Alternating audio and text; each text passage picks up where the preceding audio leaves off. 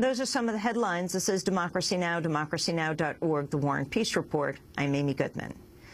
Well, if you want to know more about two controversial Internet anti-piracy bills moving through Congress, you won't be able to consult Wikipedia on Wednesday.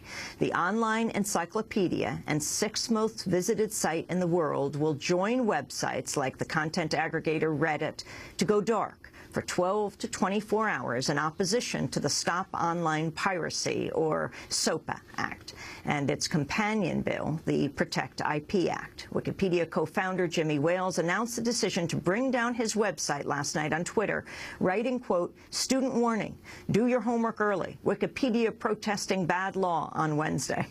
The White House responded over the weekend to two petitions opposing the bills. The administration's chief technology officials wrote on White House blog Saturday, quote, "We will not support legislation that reduces freedom of expression, increases cybersecurity risk, or undermines the dynamic, innovative global Internet."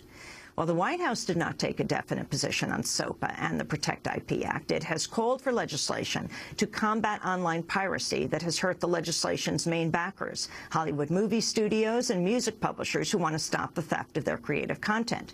Now a vote on SOPA is on hold in the House. The Senate's still scheduled to vote on the piracy issue next Tuesday, a week from today. Well, to talk more about the Stop Online Piracy Act, or SOPA, and the Protect IP Act, we go to San Francisco to Corinne McSherry, who is the Intellectual Property Director at the Electronic Frontier Foundation. We welcome you to Democracy Now! Please explain both of these bills. It's very tough, I think, for most people to understand the technical aspects of this legislation.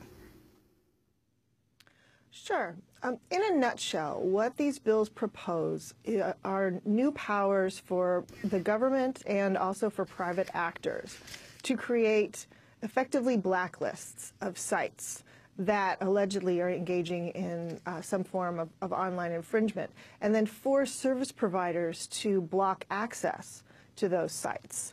And that's why we call these the censorship bills, because effectively what we would have is a situation where the government and private actors could censor the net. So U.S. citizens would basically get a different version of the Internet, different from what you might get in, say, Italy or even China. So explain the difference between SOPA and the Protect IP Act. Well, currently they're quite similar. The original, as drafted, SOPA was much broader than the Protect IP Act, and the folks behind the bill realized that maybe it was a little bit too broad, so they tailored it down. So now they're quite similar.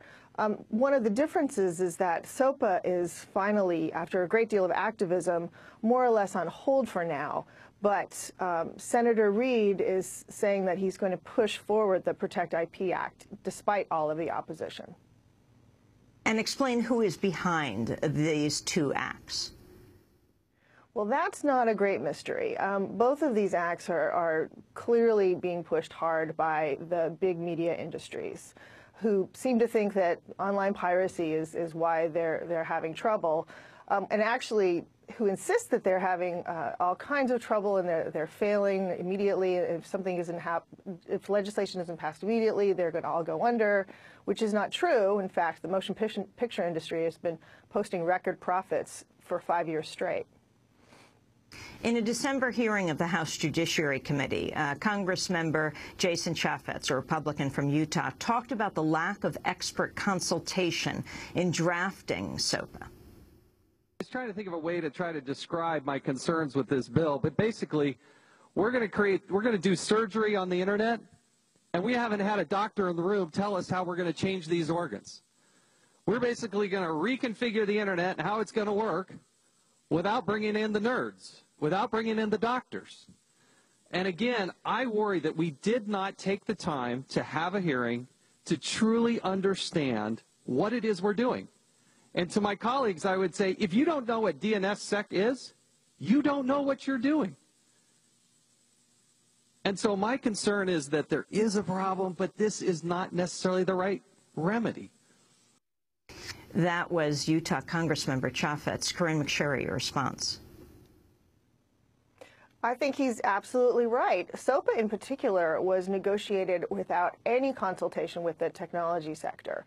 They were specifically excluded. And one of the things I think is really exciting, though, is that no one asked the internet. Well, the internet is speaking now, and so we're seeing all kinds of opposition all over the web, and there's going to be a day of action tomorrow.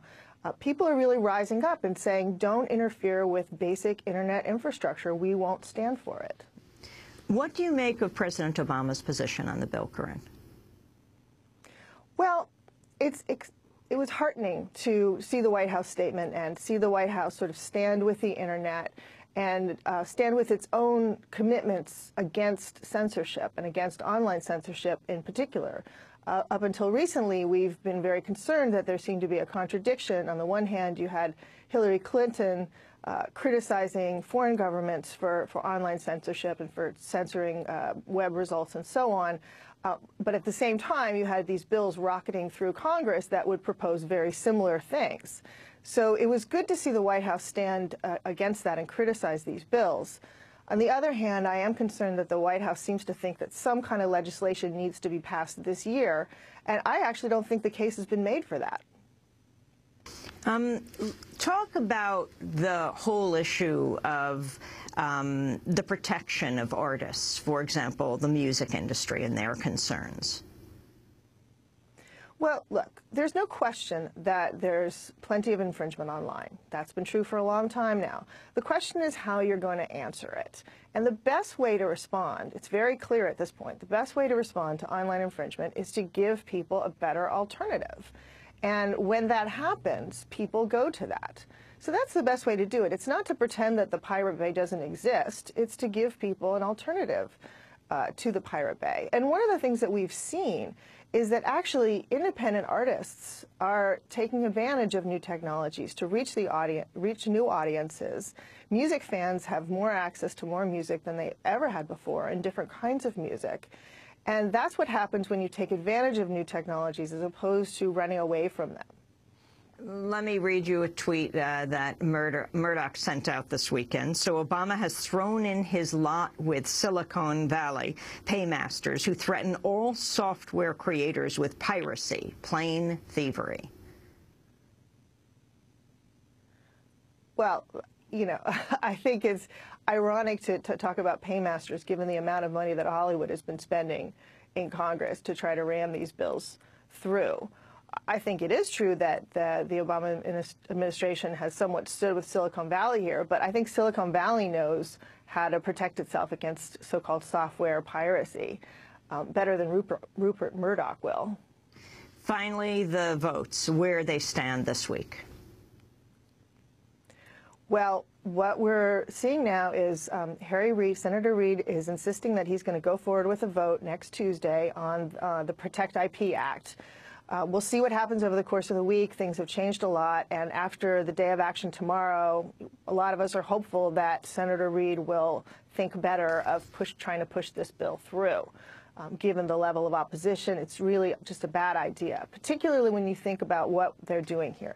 This is basic internet infrastructure that they're messing with, and I think that Representative Chaffetz had it exactly right. It's foolish to go in and interfere with internet infrastructure when you don't know what you're doing. And the overall SOPA and PIPO, how they've been separated. Well, SOPA seems to be on hold for now.